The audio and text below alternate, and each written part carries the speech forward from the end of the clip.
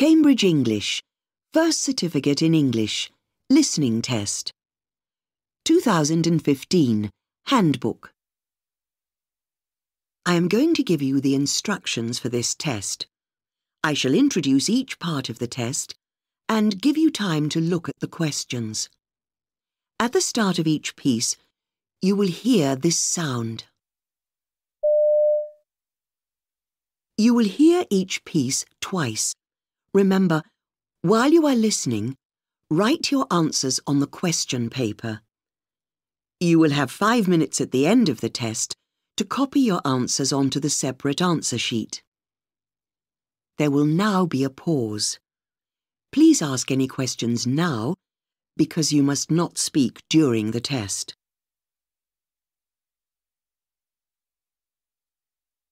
Now open your question paper and look at part 1.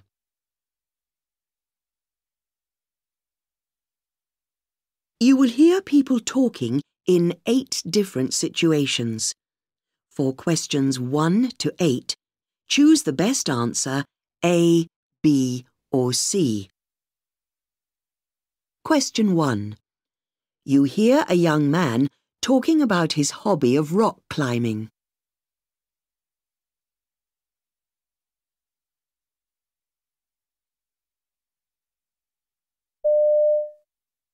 It's not for everyone, but I love the physical aspect.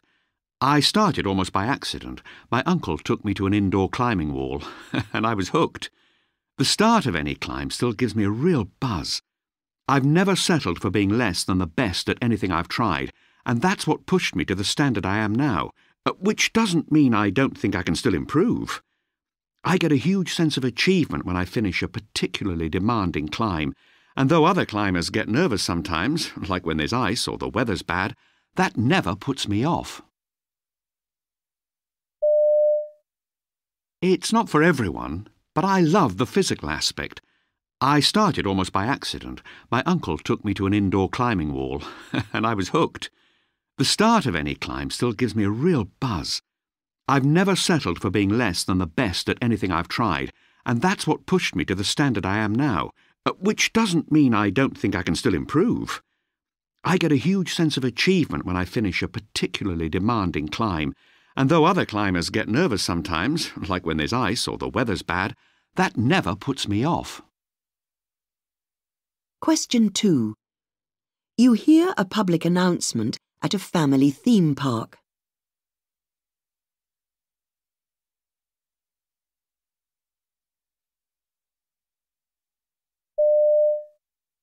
Attention everybody, this is Sonia Lee and I'm Events Manager for today at SeaWorld Centre. If you hurry to Zone D, you can catch the spectacular Riding with Dolphins event. The next one's on at 11:05, but don't worry if you miss that because you've got 3 more chances to see it today.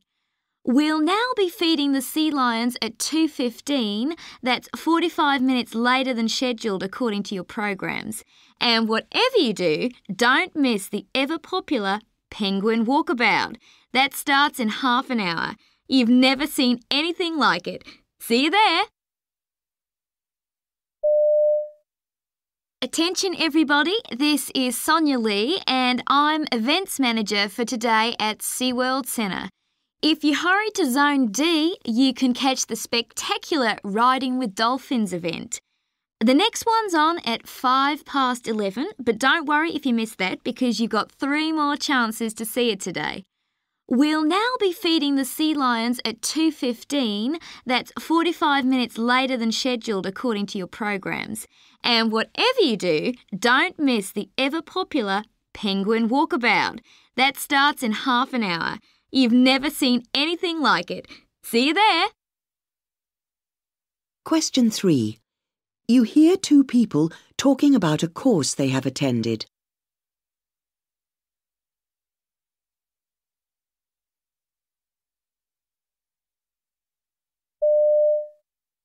I enjoyed that. It was a bit too businessy for me. I know everything's about profits these days, but I still think producing books should be more about creativity than making money. Everything's going the same way, whether you like it or not. A friend of mine did a course on book illustration, and she said the first lecture was about costs. Anyway, this speaker said if we're going into the book trade, we should get practice in as many aspects as possible. I agree with that. They need an editor for the sports page on the student newspaper, and I think I'll go for it. I enjoyed that. It was a bit too businessy for me. I know everything's about profits these days, but I still think producing books should be more about creativity than making money. Everything's going the same way, whether you like it or not. A friend of mine did a course on book illustration, and she said the first lecture was about costs. Anyway, this speaker said if we're going into the book trade, we should get practice in as many aspects as possible. I agree with that. They need an editor for the sports page on the student newspaper, and I think I'll go for it. Question 4. You hear two people talking about a film they have both seen.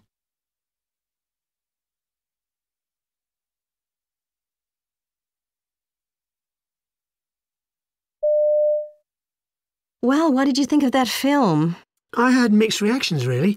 From what I'd read, I expected it to be funnier. I know what you mean. Just shows how different people's tastes can be, I guess. Good twist at the end, though. I wasn't expecting that, were you? I kind of guessed what was coming, to be honest. There were a lot of references to other films in the storyline, I thought. Oh, you think so? I wasn't quite sure what message it was trying to convey, though. 1 minute it seemed to be saying one thing, and the next it was saying the opposite. Yeah, I agree. Well, what did you think of that film? I had mixed reactions, really. From what I'd read, I expected it to be funnier. I know what you mean. Just shows how different people's tastes can be, I guess. Good twist at the end, though. I wasn't expecting that, were you? I kind of guessed what was coming, to be honest.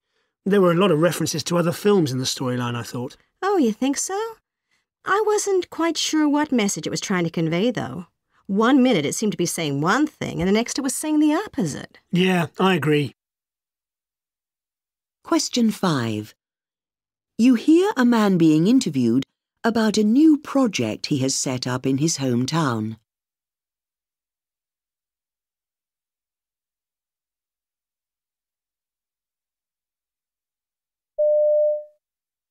Stephen, this new environmental project you're running, what are you hoping to achieve? Well, Susie, the town I live in, Melbury, is a very pleasant place to live, clean and tidy. The problem really isn't with Melbury as such, but is a wider problem, that of the dangers of rubbish to wildlife.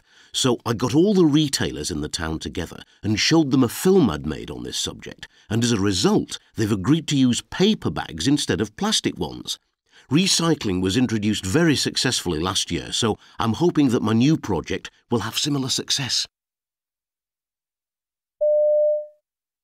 Stephen, this new environmental project you're running, what are you hoping to achieve? Well, Susie, the town I live in, Melbury, is a very pleasant place to live, clean and tidy. The problem really isn't with Melbury as such, but is a wider problem, that of the dangers of rubbish to wildlife. So I got all the retailers in the town together and showed them a film I'd made on this subject, and as a result, they've agreed to use paper bags instead of plastic ones.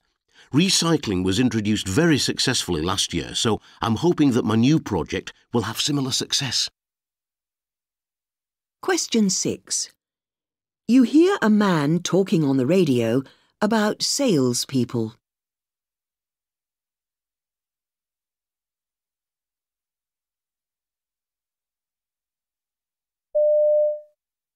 Professional salespeople can sell anything to anyone, and they do this by using very basic psychological techniques. Buyers normally have certain requirements by which they will judge the suitability of a product. The seller, therefore, attempts to find out what these conditions are by building a bond, asking questions about hobbies, family, and the like. But you need to remember, the seller is only interested in closing the deal. At its most extreme, salespeople will even attempt to mirror the body language of the buyer. If the buyer laughs, then so will the seller. Professional salespeople can sell anything to anyone, and they do this by using very basic psychological techniques. Buyers normally have certain requirements by which they will judge the suitability of a product.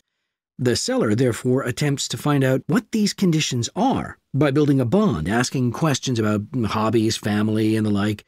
But you need to remember, the seller is only interested in closing the deal.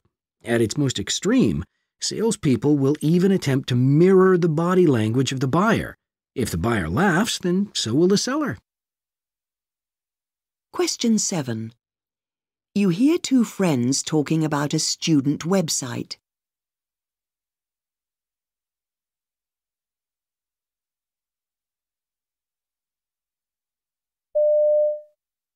The college website is up again. Have you seen it? Yes, they've been working on it for a month and it's better now. I thought if they'd got sponsorship from local companies, there'd be too many advertisements. But it's okay. Yeah, that's not a problem. They must have got someone in from the design department to work on it, because there's some real improvements. It's not so dull. Especially the artwork on the homepage. They want people to send in ideas so they can change the layout regularly. OK, so long as it doesn't get too complicated and you waste time figuring out how to get to the page you want. The college website is up again. Have you seen it? Yes, they've been working on it for a month and it's better now. I thought if they'd got sponsorship from local companies, there'd be too many advertisements. But it's okay. Yeah, that's not a problem. They must have got someone in from the design department to work on it, because there's some real improvements. It's not so dull. Especially the artwork on the homepage. They want people to send in ideas so they can change the layout regularly. OK, so long as it doesn't get too complicated and you waste time figuring out how to get to the page you want. Question 8. You hear a chef talking about taking part in a cookery competition.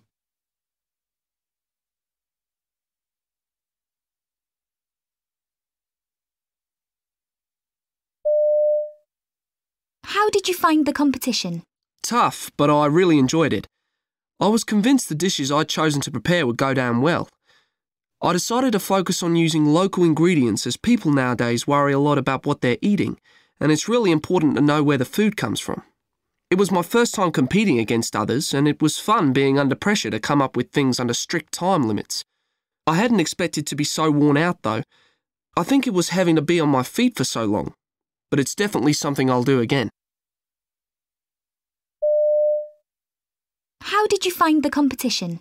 Tough, but I really enjoyed it. I was convinced the dishes I'd chosen to prepare would go down well. I decided to focus on using local ingredients as people nowadays worry a lot about what they're eating, and it's really important to know where the food comes from. It was my first time competing against others, and it was fun being under pressure to come up with things under strict time limits. I hadn't expected to be so worn out, though. I think it was having to be on my feet for so long, but it's definitely something I'll do again. That is the end of part 1.